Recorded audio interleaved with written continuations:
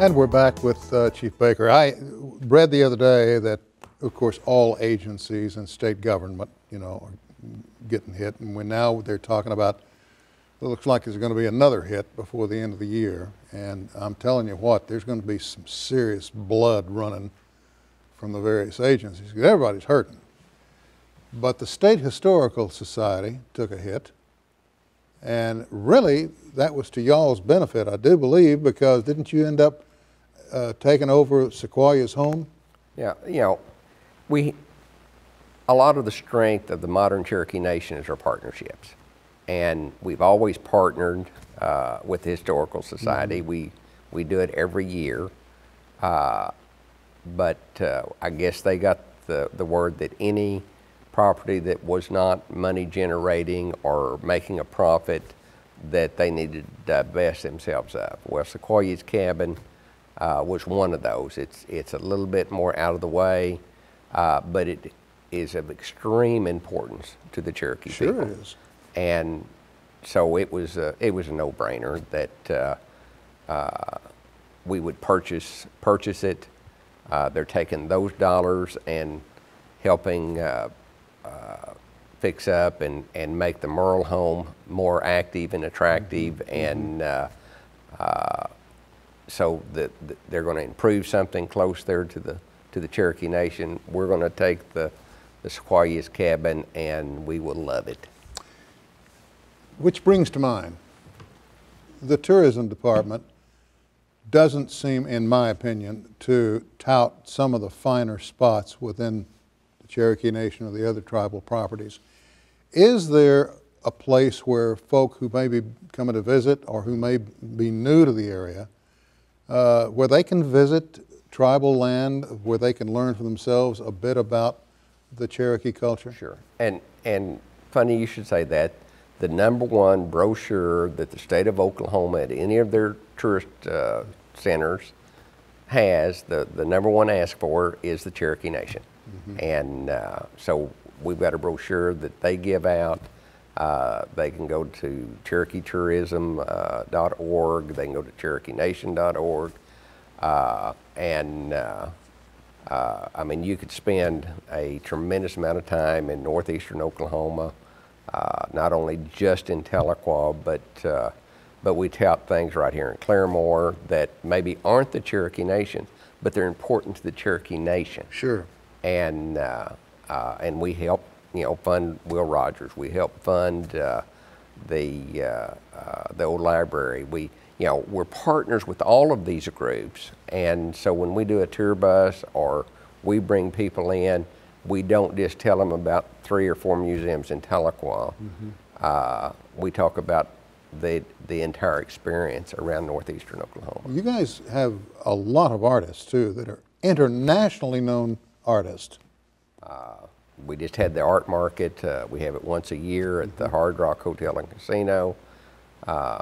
The Cherokee Art Market, and it is the best are coming to this art market now. Mm-hmm. Used to, our people would try to go to Santa Fe, and some of them could, and some of them couldn't, and all, but we actually have a quality art market right here in Catoosa, and it was absolutely fabulous just last weekend. When is the big holiday for the Cherokee Nation? It's always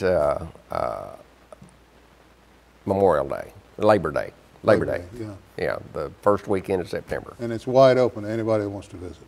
Oh yes, we invite everybody to come, and it's a huge homecoming for Cherokees, but it's also a opportunity to showcase to non-Cherokees as well our rich and storied history and culture, and a weekend to make new friends and reacquaint with old. You bet. Oh, you bet. The folks at home need to understand too, if there is the probability that you have Cherokee blood somewhere in your family, you can, with all the names and dates and numbers, contact Cherokee Nation. They can help you research a bit further than what you have and what you have access to. Yeah, and all that are Cherokee cannot be citizens. Exactly. You have to have an ancestor that signed the Dawes Roll, which was the last and final roll of the Cherokee in between 1889 and 1907. And so you have to, that ancestor had to sign that roll in order to become a citizen of the Cherokee Nation. Which brings to mind, we have on this campus a fellow that archaeologist, anthropologist combination. In fact, we had him on this show not too many weeks ago, who's been on a dig up in the northern part of the state. And it's on private land. The dig yielded points, shards of pottery, some other artifacts. They're documenting it heavily. He says it goes back easily 10 to 15,000 years. Are there folk within the Cherokee Nation that if someone wanted to do a dig, they could contact the Cherokee Nation and say, I'd like to explore this? I don't know if that's even been brought up with the folks at Tahlequah. Well, I mean, obviously we had hunting parties and other things, but for the most part, we didn't come to this part of the world until the late 1700s, early 1800s. Yeah, it wasn't a tour bus, as I understand it. And so most of those digs would be in the southeast. Back in the Carolinas. And Tennessee, Georgia, yeah. You've had a lot of folks distinguish themselves too. As a matter of fact, Medal of Honor recipients, have you not? We have, Native Americans, Cherokees, enroll in the military at a higher pace than any other ethnic group, if you will. But we have had admirals, we've had generals, we've had Medal of Honor winners, we've had a lot of distinguished veterans, but